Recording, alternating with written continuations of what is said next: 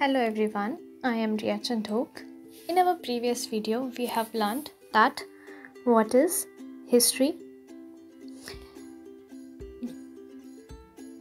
why do we learn history, then we have seen the difference between the history and prehistory, as well as time and dates in history. Now we will move ahead in our chapter of when, where and how, the geographical framework.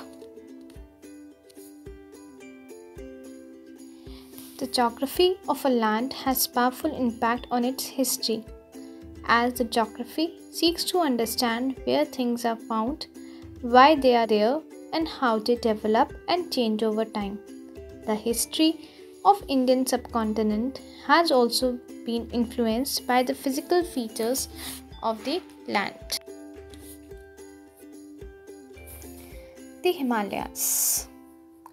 In the map of India, locate the Himalayas. The Himalayas are these. Here it is written the Himalayas. The immensely high ranges of the Himalayas stretch across the north of India. These high Himalayan ranges acted as a barrier for the person who wanted to invade India. Invade means to enter a country with an army in order to attack and take control of it. However, people travelled in and out of India freely through passes. Passes were the low-lying portions along the northwestern portions of the Himalayas. Even though most of the people were traders and travelers, but invaders have also entered India through these passes. Then, the oceans and seas. India is called an Indian peninsula because India is surrounded by the Indian Ocean on the three sides. That is, let us see, that is Arabian Sea on the west, the Indian Ocean on the south, and the Bay of Bengal on the east. The long coastline with its natural ports and harbours has encouraged trade in India for thousands of years with distant land.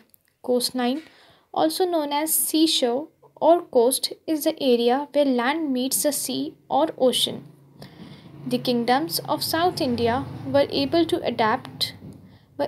develop strong navies and establish overseas colonies in Southeast Asia and the northern plains.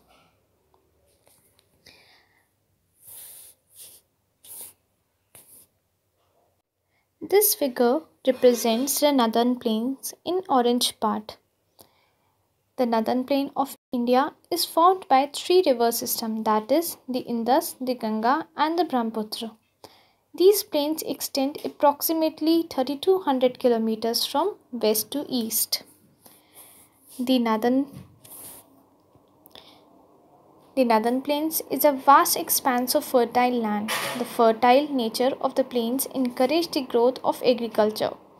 This feature of fertility led to the establishment of many powerful kingdoms and empires here, like those of the Mauryas and the Guptas.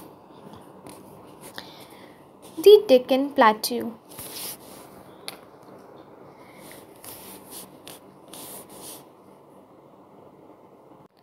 In this figure, we can clearly locate the Deccan Plateau.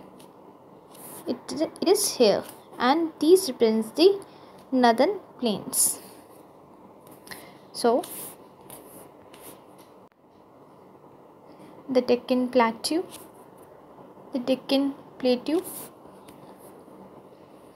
is a large plateau that covers most of South India. It is triangular, surrounded by three mountain ranges, that is the Vindhya Hills on the north, Western Ghats on the west and Eastern Ghats on the east. It extends over 8 Indian states. The isolation of the Deccan Plateau by the mountain ranges enabled the growth of several regional kingdoms here, like those of the Cholas, the Chalukyas and the Rashtrakutas.